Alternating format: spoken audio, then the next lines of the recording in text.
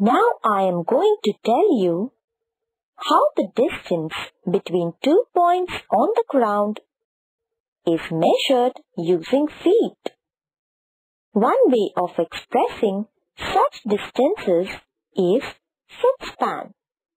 Foot span is the distance from the tip of the longest toe to the end of the ankle. Let us measure the distance between these 2 points that are marked on the ground.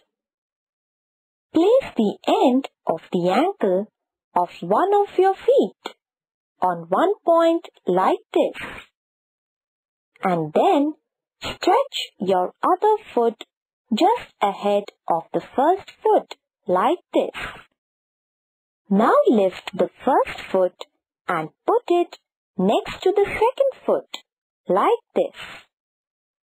Keep walking like this in a straight line until you reach the other point on the ground. And keep counting your steps too.